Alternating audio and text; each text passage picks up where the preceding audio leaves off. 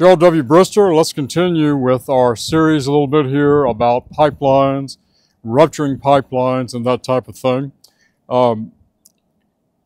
Again, you guys that are welders, a lot of you are going to know this. If you're young, you won't know it. And if you've never been a welder and you just find this interesting, I get a lot of you guys comment, even from overseas. It's pretty amazing. I want to tell you thank you right now. You've never seen any of this, and you find it interesting. Most of the time when pipelines rupture, it's not the girth weld, they call it. It's not the weld like this here at the end, if you put two joints pipe together. Most of the time it's not. I have seen some horrible trash welded from the 40s and 50s, and they did not blow out there. I saw a welded valve for a major utility company, and it was an old-time welded valve. Looked to me like it's probably from the 50s, and they had a bad fit up. They had a big crack up here on the top about this wide on some, I don't know, I think it was like 24-inch pipe. And you know what we found in it when we cut that out? We were replacing the valve. There was a piece of cold rolled steel in there. You guys know what that is? Looks like a stake. They had slugged that weld with that and welded over it. I was horrified when I saw it, and it was right out in the street in the subdivision on a main street in an old neighborhood, okay? But most of the time, those welds, the actual welds, do not blow out. It is the seam welds I was saying in the last video. They were poorly welded, not on purpose, the best technology of the day, and some of that old pipe from the 40s and 50s. And about the 60s, they changed over to high-frequency welding, and it's not near the problem that it used to be, okay? So usually what I've seen, I was on one job where we were hydro testing about a mile section of pipe.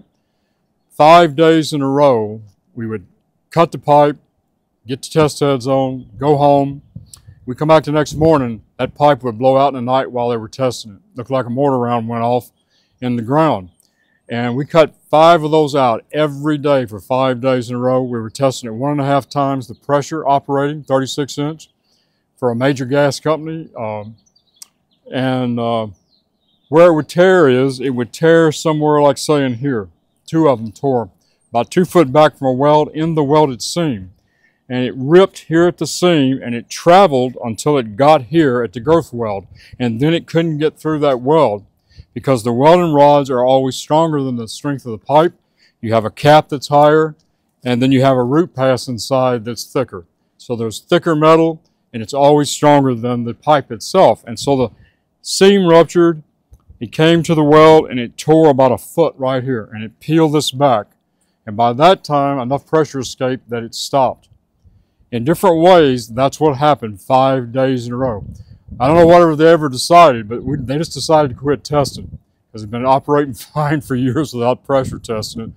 I don't know what kind of shenanigans they pulled, but we finally stopped, okay? But that's usually what will happen.